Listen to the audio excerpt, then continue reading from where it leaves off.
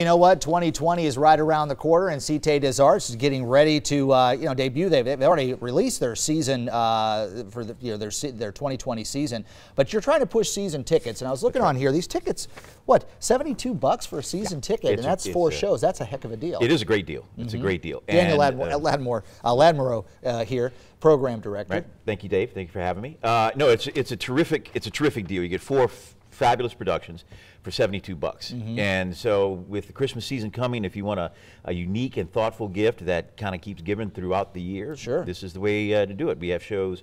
Our first show opens in January, The Best of Ain't Misbehavin', which is being sponsored by Iberia Bank. That runs January 2nd to the 19th.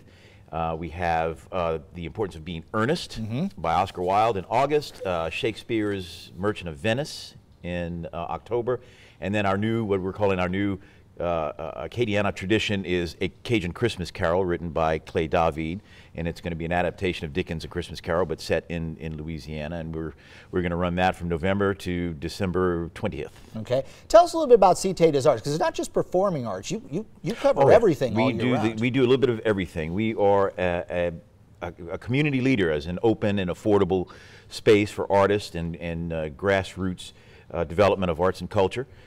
We've been around since 2000. We've, in that time, had a lot of people come through the building who have gone on to do other things here in Lafayette and major cities.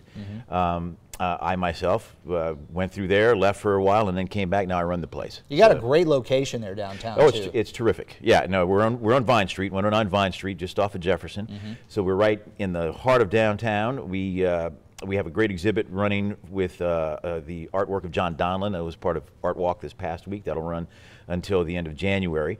We have a dance studio space that we rent out. We have two theaters, our main theater, which is a 105-seat black box, and then we have a smaller theater, it's about 75 seats. So it's a lot of space. We try to do visual art and dance, films. We have a film screening this weekend.